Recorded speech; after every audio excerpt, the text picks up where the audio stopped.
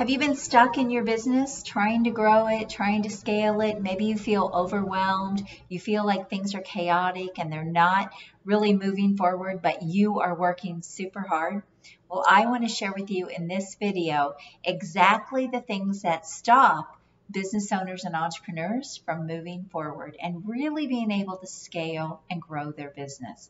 Now, when you're just starting out, you probably start your business because you're good at something, right? So maybe you're a good plumber, or maybe you're a good marketer, and so you decide that you're going to start this business. But here's what happens.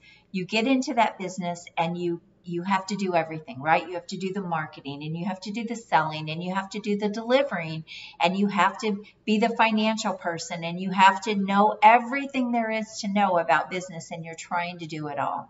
And it doesn't take very long before you start burning out, you become exhausted, or your business just isn't moving forward. And this is so common, and every business owner and entrepreneur on the planet goes through this when they get started. So here's the first thing I want to tell you. When you get to a place in your business where you're doing more than 10 to 12 hours a week delivering the service. So you're no longer working on the business. You're no longer marketing. You're no longer selling. You're actually delivering whatever it is you do. When you are doing more than 10 to 12 hours a week in your business, you are already losing money. All right, it's really important to understand this. So when you get to a place where you're working more than 10 hours a week, doing the thing that your business is all about, it is time to start hiring help. And that means you should be taking some of that money you're making and investing it back into your business.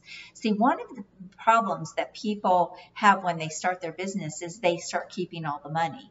And so for that reason, they never have any money to really move their business forward, hire the help they need. So it's really important that even as a startup, and I don't typically work with startups, but even as a startup, it's really important that you're taking about 50% of everything that you make and you're putting it into a bank account and you're using it for the growth of your business, for the growth of your company, okay? Then when you get yourself to a place where you're working more than 10 hours a week, you have got to start hiring some help.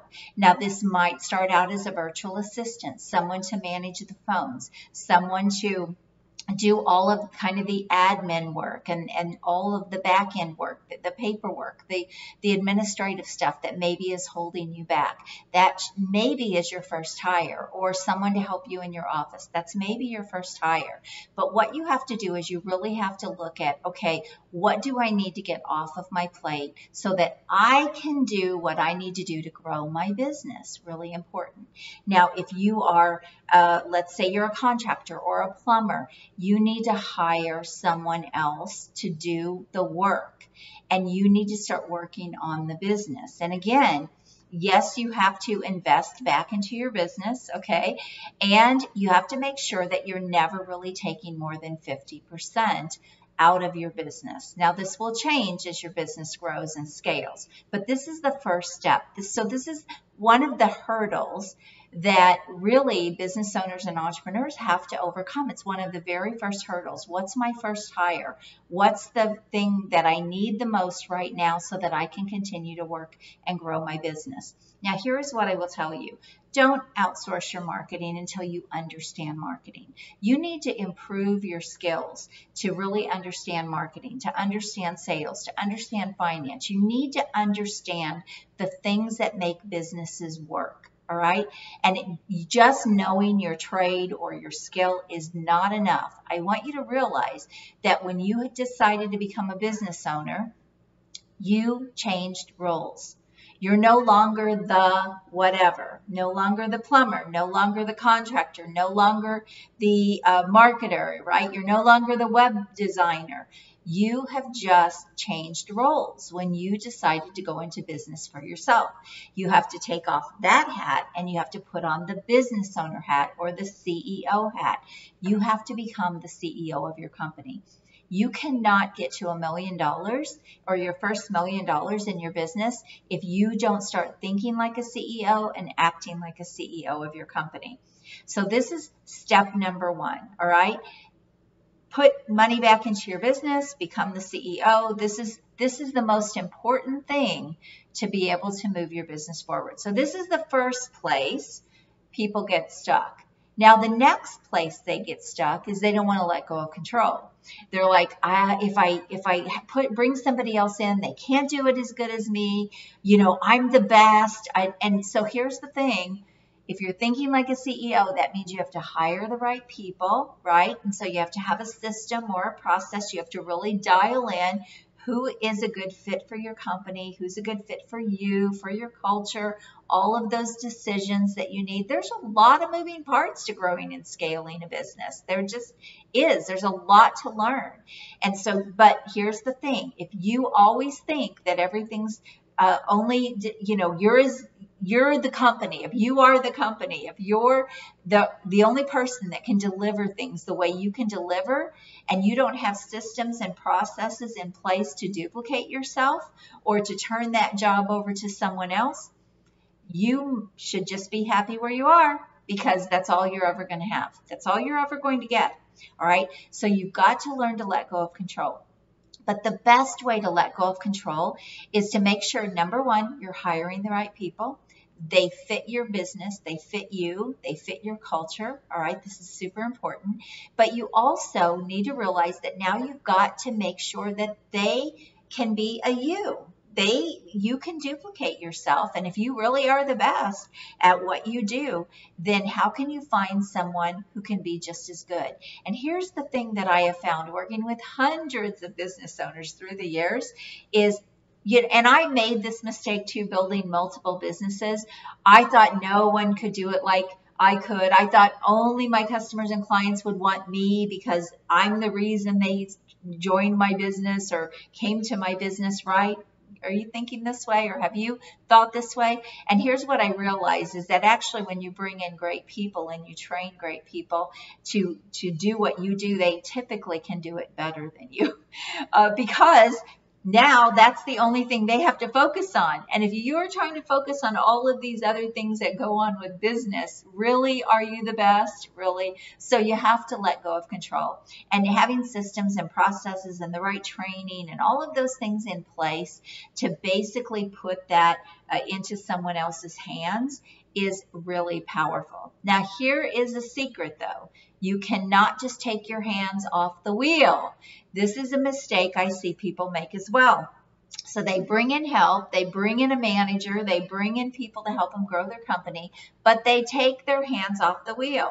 So a good example of this is you bring in a manager and you put systems and tracking systems and all of these things in place, but you let the manager run it and you don't pay any more attention, okay? That's a huge mistake. You have got to manage the people. You've got to manage the systems. You've got to manage the processes. You cannot just remove yourself completely and take your hands off the wheel. Now, there will come a day when you can probably do that, and you can just run your business from afar by the financials and by what's going on in the company, and yes, you can do that. But for a long time in your business, as you're growing that business, as you're scaling that business to millions of dollars, maybe your first million or millions of dollars, you still have to be in the business, all right? You still have to be working on the business. I shouldn't say in the business. You need to be working on the business. And so it's really, really important. But the first thing that has to shift with any of this that I'm talking about is right here. You've got to shift your mindset. And again, you've got to realize that if you really want massive growth in your company, then you have to be the person that's going to grow that company.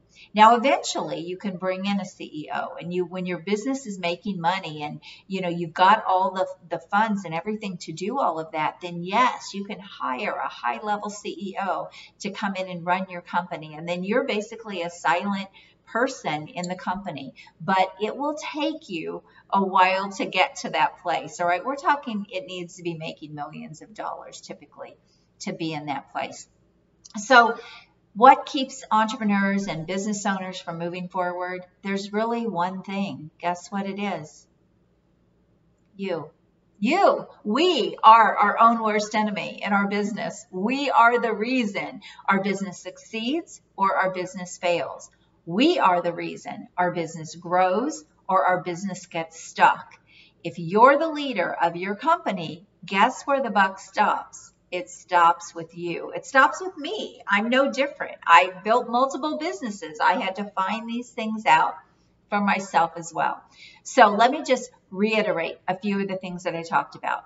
What's going to be your first hire? What would make the most sense for you and your business so that you can grow your business? Are you putting about 50% back into your business? That's really key. Don't take all the money. Don't keep all the money. You've got to work hard to make sure that you can make a good income and you can still invest back into your business. All right. What's the third thing I talked about? You've got to make sure that you take off the whatever hat that you're doing, and you've got to make sure that you put on the CEO or the business owner hat. This is really important.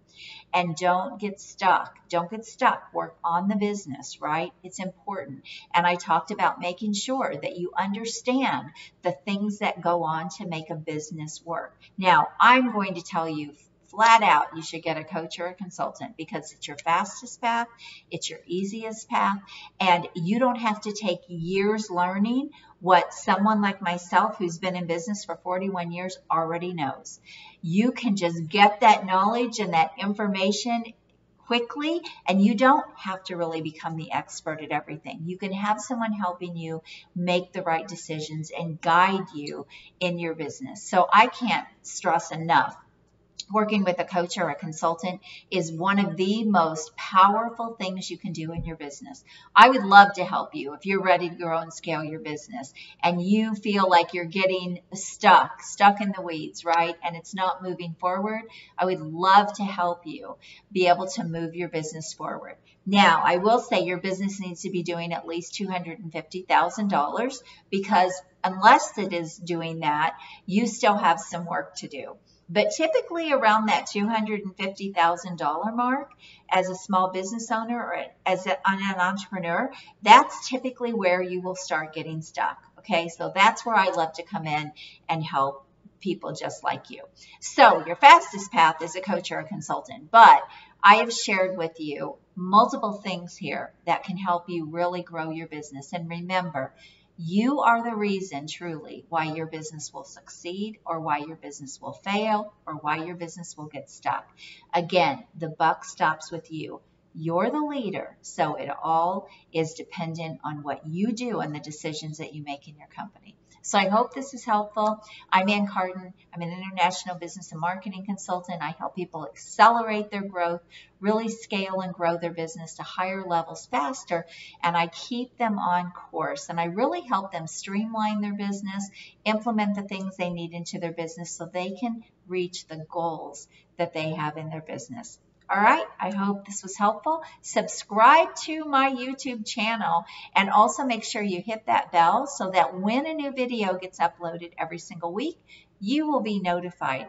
I'm here to help you grow and scale your business. Be amazing. People are looking for what you do. Have a great day. Bye-bye.